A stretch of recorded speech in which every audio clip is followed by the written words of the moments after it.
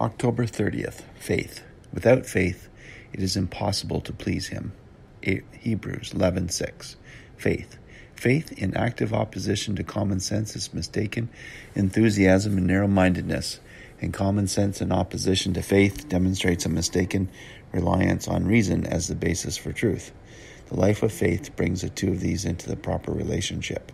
Common sense and faith are as different from each other as the natural life is from the spiritual, and as impulsiveness is from inspiration.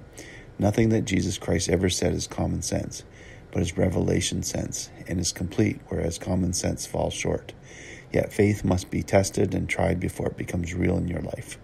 We know that all things work together for good, Romans 8:28, so that no matter what happens, the transforming power of God's providence transforms perfect faith into reality. Faith always works in a personal way because the purpose of God is to see that perfect faith is made real in his children. For every detail of common sense in life, there is a truth God has revealed by which we can prove in our practical experience what we believe God to be. Faith is a tremendously active principle that always puts Jesus Christ first. The life of faith says, Lord, you have said it. It appears to be irrational, but I'm going to step out boldly, trusting in your word. For example, see Matthew 6:33.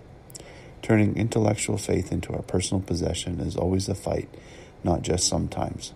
God brings us into particular circumstances to educate our faith, because the nature of faith is to make the object of our faith very real to us. Until we know Jesus, God is merely a concept, and we can't have faith in him. But once we hear Jesus say, "He who has seen me has seen the Father," John 14:9, we immediately have something that is real, and our faith is limitless. Faith is the entire person in the right relationship with God through the power of the Spirit of Jesus Christ. Faith by Oswald Chambers, My Utmost for His Highest.